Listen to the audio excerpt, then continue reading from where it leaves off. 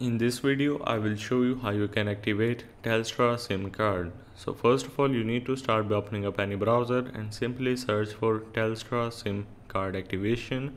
Once you search for this, make sure to go for their official website, which is the first one. You just need to scroll down and then you just need to look for the option of activate now.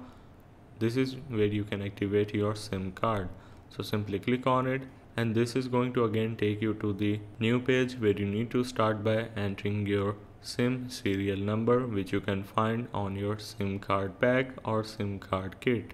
Then you just need to tap on the check serial number and they will going to verify whether legit or not, and then you will continue to the further process. And the next step is you just need to select the service details, like selecting your plan, and then the third step will going to be adding your ID card details and your contact details. Now make sure that your ID card is valid and up to date and your contact details are all correct. Then you can proceed further and complete the activation process. Make sure that you have inserted the SIM card in your device. So this was the process of how you can activate Telstra SIM card.